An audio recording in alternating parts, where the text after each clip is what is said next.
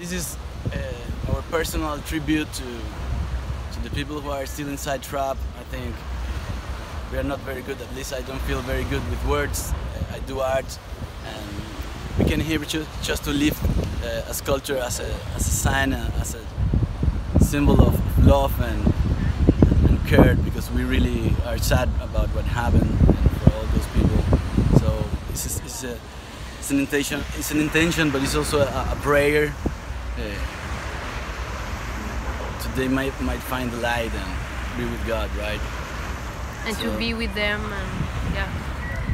I don't know, we felt the need to spread some love and spread some good vibe, and I do believe they can feel that we are here, you know, worried and concerned about what happened, and you know, close to the situation, and just trying to spread some love, man, with them.